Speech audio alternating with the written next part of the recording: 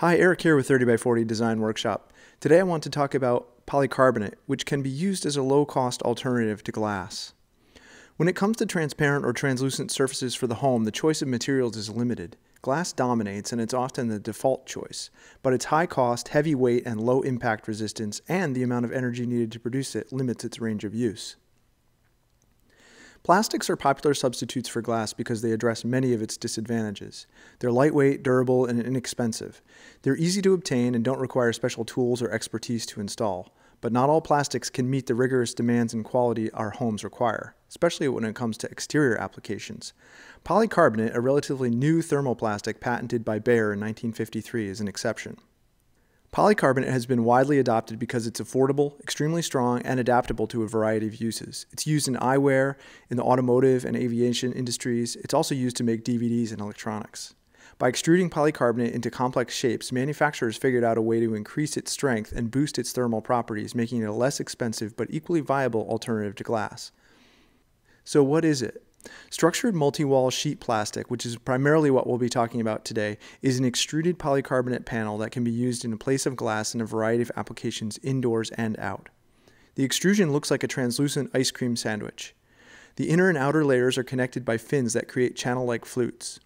This interior structure is similar to that of an I-beam, lending the sheet stability and special thermal properties. Sheet size.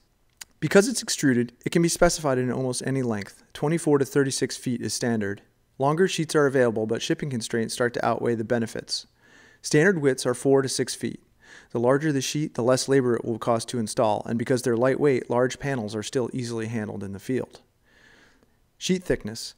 From 4 millimeters, which is about 5/32 of an inch, to 32 millimeters, which is about 1 1/4 inches, and up. The range of 6 to 10 millimeters, about 1/4 to 3/8 of an inch, is probably the most common. Interior partitions and non-structural applications use 4 to 8 millimeter panels, while exterior panels typically begin at 8 millimeters and increase in thickness depending on the loading and support available. Changing the thickness and the orientation of the inner support flutes can dramatically impact the panel's strength and insulating properties. Composition. Polycarbonate is roughly 200 times stronger than glass and is a fraction of its weight.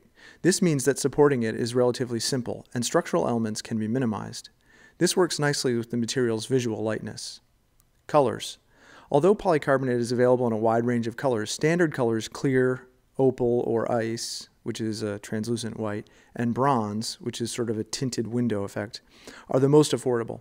Gray and bronze colors tend to help control solar heat gain, while translucent colors bring a very diffuse daylight to the interior. These are excellent for interior spaces requiring indirect light and greenhouse spaces where scattering light helps plants utilize more of their foliage for photosynthesis. Standard shapes. Extrusions come in a variety of wall configurations. The standard twin wall is the most common. That's the one seen on the left of this image. The basic structure of the panel is formed by connecting an inner and an outer sheet of polycarbonate with vertical fins or ribs, creating a fluted look. Most panels with a thickness exceeding 8 millimeters have a third sheet added between the flutes, which is shown in the center of the image.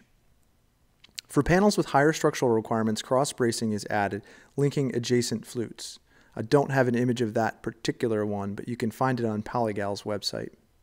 This creates an interior web of bracing and increases the strength and spanning capabilities. The vertical ribs and fluting lend the panel its distinct look. Translucent colors are more forgiving in an overhead application, making the buildup of leaves and other debris less visible from the ground. For canopy construction, selecting a lightweight material is important, as it allows the support structure to remain thin and unimposing. Let's talk about the cost. Depending on the thickness and the coating specified, typical prices are in the range of $1 to $4 per square foot for the material. This doesn't include any special coatings, as I said, or installation accessories, which can consist of aluminum channel frames or interlocking trims. Manufacturers. Multi-wall polycarbonate structured sheets are produced by many manufacturers. Polygal, as I mentioned previously, Thermoclear, Verolite, Palram, Sunlite, and Macrolon are a few of the trade names by which the product is commonly known. Each has a similar range of available extrusions and thicknesses. Some have proprietary designs and coatings to enhance their performance. Visible light transmission. If polycarbonate is left untreated, the amount of light permitted to pass through is generally high. Coatings and coloration can reduce the amount of light that passes through, with the range being from a thin, clear sheet that allows roughly 80% of visible light to be transmitted, to a thick, gray-tinted cross-braced format that permits only 14% of visible light to pass through. Visible light isn't the only light that affects our comfort in a space, though. The invisible spectrum is important too, and we'll talk about that next. The thermal properties. Multi-wall panels contain an interior airspace that accounts for its increased insulating properties over standard glass. This produces R values ranging from 1.4 for the 4mm version to 4.1 for the 35mm version. The actual varies, of course, depending on both the extrusion shape and special coatings. By any account, this is only moderately thermally efficient and competes with standard insulated glass units. However, it costs a fraction of what an insulated glass unit costs. Some manufacturers have begun adding aerogel, which is a translucent type of insulation, to the interior structure, boosting the thickest panels to an impressive R10. Solar heat gain coefficient. Because any exterior wall with glazing opens up the possibility for the admission of large amounts of heat into a structure, it's important to pay attention to the SHGC, the solar heat gain coefficient value of the product. A lower number equates to less heat admitted. Special coatings have been developed to reduce the solar heat gain coefficient from a high of 0.77, which is 77% of heat striking the surface that will be admitted, to a value of near 0.1 or 10% admitted.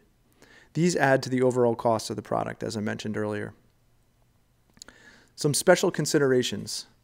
Silhouettes. Because the material is translucent, the support structure and everything behind it must be considered beforehand. This includes structural elements, studs, blocking, fasteners, wiring, plumbing, and any insulation. The infrastructure can be either beautiful or dreadfully messy, depending on the care that's been invested. I think there's a humble beauty that comes from exposing the bones of a building, and it's part of the appeal of the material. Mocking up a sample wall during design and prior to construction will ensure that you head off any problems early. There's a considerable difference in the way the wall will look given different substrates, from raw, unfinished wood studs to painted wood studs to metal studs. Personally, I prefer metal studs. I think they offer the cleanest look. Attachment. Each manufacturer offers various profiles to allow the panels to be mounted to the structure and joined to other panels. The simplest method is to use prefabricated extruded aluminum or polycarbonate trim profiles, similar to drywall trims. Gasketed screws fix the sheets to the profiles and the support structure. More complex and weather-tight installations make use of heavy-duty extruded aluminum frames similar to storefront and curtain wall systems. The multi-wall panels can even be dry glazed into standard aluminum skylight frames. Before the panels are installed in the frame, the fluted ends must be closed with a special tape. This tape is either solid or vented depending on the location of the panel, wall, or roof. Custom frame options are possible too. In the project here, a steel perimeter frame was used to mount the panels to the island wall. Tongue and groove systems are also available. These trade the vertical attachment elements for an integral locking channel, saving installation time and improving the system's overall thermal performance. Standing seam roof systems are similar with interlocking panels and rib closures. UV stability. Used outdoors, the material should either be manufactured with an integral UV stabilizing component, called a co-extrusion, or it should have a coating applied after manufacture. This is designed to minimize yellowing and prevent it from becoming brittle over time. Coatings usually outperform co-extrusions. Most panels have an exterior face that must be oriented outward to protect the panel from UV damage. Condensation. As with any exterior material with a minimal R value, interior condensation needs to be managed with this product. Because the air film nearest the polycarbonate sheet will naturally be at a lower temperature, excess humidity in a room will condense on the surface of the plastic. Polyclear, a proprietary anti-fog and anti-drip finish offered by Polygal, can keep condensation from dripping onto plants and people. Panels used in an exterior application must be installed with the channels oriented vertically for proper drainage. Given the material's respectable thermal properties and low cost, it's possible to design affordable luminous exterior walls with high R values. Multi-wall sheets can form both the interior and exterior finish, encasing a high-performance and translucent insulation such as aerogel. This would maximize the material's thermal performance while maintaining its light diffusing qualities. This particular project proves how wonderful the effect can be. Some applications you might consider this for. Greenhouses, obviously, where diffused light and a strong lightweight material is required. privacy screens, both interior and exterior, fences, used as a windbreak or privacy, skylights, clerestories where daylighting can be made use of, walls, both interior and exterior, roofs, where insulating properties and its high strength can be leveraged, shed or utility spaces which balance impact resistance with daylighting needs, trombe walls for collecting solar heat, hurricane panels, and sound barriers where you can expect to achieve a 15 to 23 decibel noise reduction with some of the thicker panels. Some of the advantages: it's lightweight, as we said, 10 to 20 times stronger than glass. It's a diffused daylighting solution. It's low cost. It has a high impact resistance, 200 times greater than glass and 30 times greater than acrylic. It actually meets strict US impact codes of Florida and Texas. It's moderately thermally efficient, 100% recyclable, easily installed, easily cut with common tools, easily formed into radiuses. It has decent published wind and snow load values. It blocks UV light. It's excellent acoustical properties, and it contributes to lead points. Some of the disadvantages: it's subject to UV damage and yellowing with time and direct sunlight exposure. Of course, as we talked about, special coatings can help. Condensation must be managed. Special coatings, again, can do this. It can be scratched. Moderately thermally efficient. Coatings to improve performance can add greatly to the cost. And a 10-year limited warranty against yellowing, light transmission loss. That's sort of a negative in my opinion. Well, I hope you enjoyed this review, and I hope you can put this material to use in your next project. Thanks a lot.